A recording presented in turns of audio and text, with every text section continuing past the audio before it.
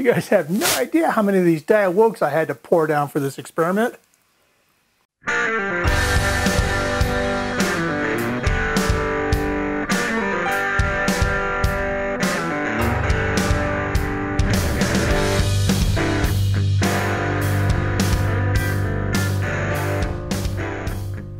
The links that I will go to for, I was going to say science, but I didn't say science, man. This is me screwing around in the garage trying to figure something out. Playing, having a good time. Maybe we'll learn something though. Who knows? Who knows? So in my last video, I cast a plaque that was made out of aluminum, and I cast it. And then I wanted to anodize it. And so I went through the process. I linked Mark Pressling's video on how he does it, anodization. And I recreated his setup here in my garage. And I redid it. And it didn't work right. It didn't work right? It came out cool. I was really happy with the finish.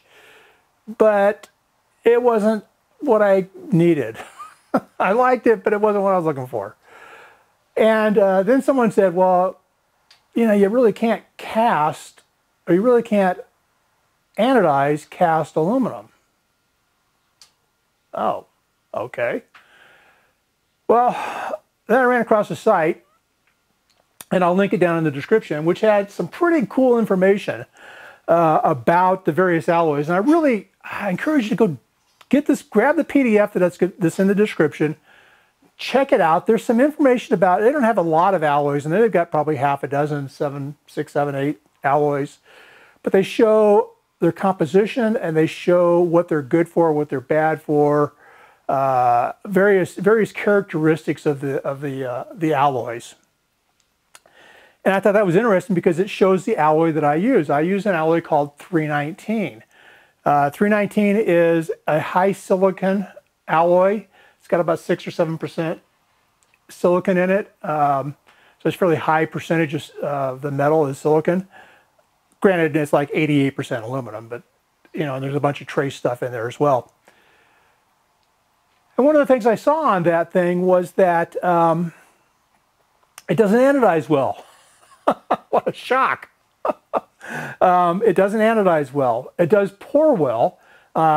It's very liquid. The fluidity is good on it, but the anodization is not good. And of course, neither is the polishing characteristics of it. I thought that was interesting. Well, then for whatever reason, I decided, well, let me look at some of these other alloys. And I saw on the other alloys that there were alloys that actually did anodize well.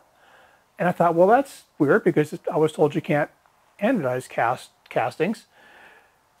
But what I saw in there was that they have a very low silicon content. Very low, sometimes none, right? No silicon in it.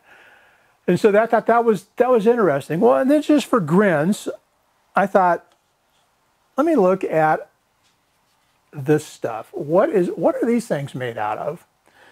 Well, it turns out that cans, these things here, are actually made from 2 different alloys.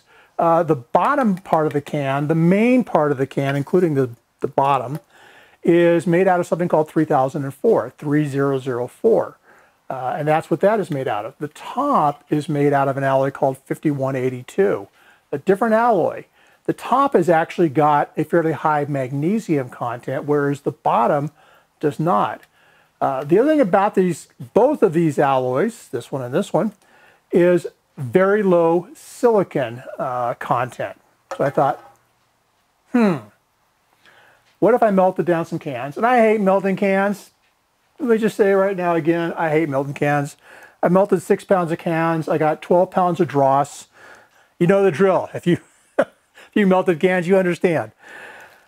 But I thought, let me melt down a bunch of cans, cast something, and try to anodize it and see. So what we're going to do today is I'm actually going to cast a coaster. This is the coaster. Let me find the coaster here. We're going to cast this coaster, and we're going to cast it in 319, and we're going to cast it in whatever we want to call this. Let's see, it was 3004, 5182. So let's call it 44,054 or something like that. I don't know. We're going to take cans, we're going to melt them down. Do the pours exactly the same. I'm not going to spend much time on the pours this time because we're really going to look at the anodization process here. I'm going to anodize them in the same bath at the same time with the same everything, right? They're not going to be, you can't say I did it this way one time and that way another time. Begin at the exact same time using the exact, everything's the same. And we're going to look at the results. Interesting results. Interesting results. So let's get to the castings, let's get to the anodization, and I'll come back and we'll wrap this thing up. Okay, as I said, we're going to really kind of focus on the anodization at the end here, but just going to run through the casting process really quickly. I'm going to start off, I'm going to cast this thing in the cope. So I've got my runner and the bottom half of my spin trap in the drag. We're just going to riddle in some sand here. Got to make a riddle. I'm just using this screen now. I got to make one. As always, we're going to ram it up. I always ram from the outside and then come into the inside. And then we'll finish it off with the blunt end of the ramming tool. And we'll strike it off just to get it nice and clean. With that done, I'll go ahead and put the cope on and go ahead and get all of our parts put in there. There's a pattern of our coaster along with the gate that's going to be in there. Both of those will be up in the cope. So the metal's going to flow across the runner, fill the runner, come up into the gate, and then fill across into the part at that's the same level as the part. So essentially filling from the bottom up on the part. Get our tapered sprue in and our spin trap. And like before, we'll go ahead and get our parting compound on there. Riddle in some sand. And then start ramming again. Ram from the outside in. Once we've got that first ram done, I'll go ahead and finish it off here with the blended again. Basically exactly the same process for the drag and for the cope. And I've always got to turn this around so I know where to cut my basin. You'd think after all this time I'd figure it out. But anyway, I want the basin on that side of the sprue. I like to be able to see the pour as it's going into the sprue. So I like that basin on that side. I'm not having to look over the crucible to get to it. Twist the sprue out. And we'll go ahead and get our ridge cut into our offset pouring basin there. Okay, with our basin and ridge cut, we can go ahead and open this thing up and start pulling parts out. Pretty happy that the pattern just falls out of the cope. That makes life so much easier. I always like to clean up the mold a little bit with a brush, soft brush, just to make sure the loose sand is taken out of that gate, and it's just a nice clean thing. And we can go ahead and start blowing it out.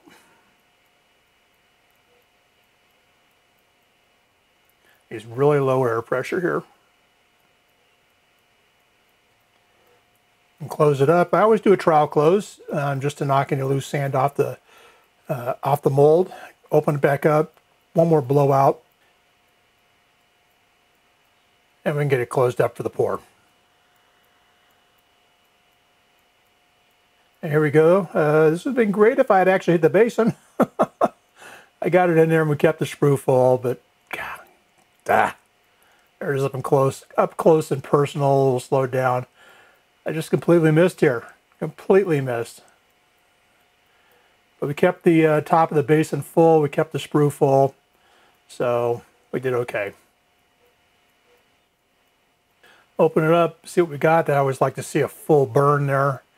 And there's our part. We'll pull it out, take a look at it here. Pretty clean. Get it focused. There we go. Yeah, not bad. Not bad. This is that was the 319. We're going to mark it here at 319. So remember which alloy we're dealing with. I'm going to do exactly the same process again now with the cans. There you can see the parts are exactly the same. We got the gate in the bottom and the drag, and then we got everything else up in the cope. So we'll get this filled in, we'll get it rammed up, we'll get the basin cut, and we will be ready to pour. All right, we're done. We got everything cut, basin cut, everything's there. And I am using the cans this time. This is whatever that alloy is. This is cans. Go ahead and pour it in here. Much better aim this time. We fill the basin. Keep it full all the way to the top. And we fill that sprue. Yeah. A little drip over the edge. There it is up close and slowed down a little bit for you. Pretty good pour. Nice and close to the basin. Nice and close to the top of my cope. No splashing around. No dropping great distances. We kept that thing as full as we could keep it. And there we go.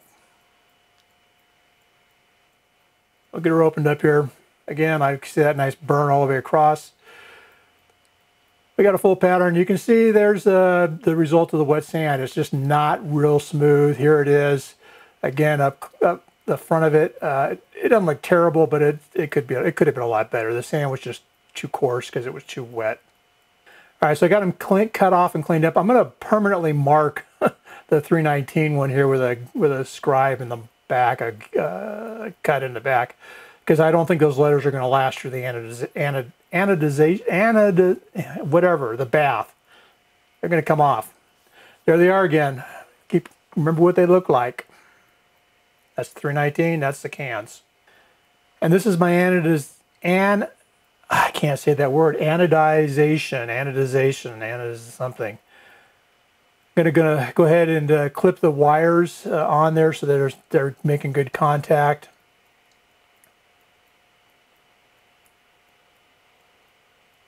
Got a sodium bisulfate bath. 2 aluminum donors. Those are my anodes. You can see we just turned the power on. Look at that. That's the cans, and then this one down here is the 319. Look at the difference in the reaction. The 319 is bubbling like crazy, and the cans are not.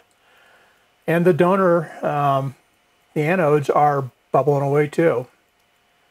It's kind of weird. So they're done. They've been in there for an hour. I'm going to go ahead and just rinse them off with some clean water.